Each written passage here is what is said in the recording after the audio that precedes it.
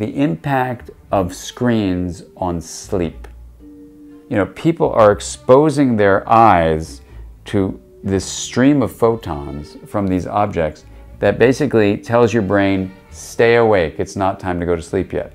So it's 10 p.m., it's 11 p.m., it's 12 p.m., you're checking for email, you're looking for text, you're doing all these things.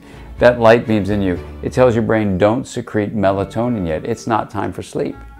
And you're up at 12:30, you're up at 1, you're checking some more because you're up after all, why shouldn't you check? Now, you go to bed at 1, you wake up at 6 to get ready for work, that's 5 hours of sleep. We now know that what sleep is likely doing is allowing your active neurons to rest, which is fine. But more than that, the supportive cells, called glial cells, are now cleaning up the toxins that the neurons produce. And if you don't get from 7 to 9 hours of sleep, you just get 5, the toxins remain there for over 95% of people. There are a small percentage of people who are genetically different, they don't need that much sleep, but for the vast majority of us, we need 7 to 9 hours of sleep.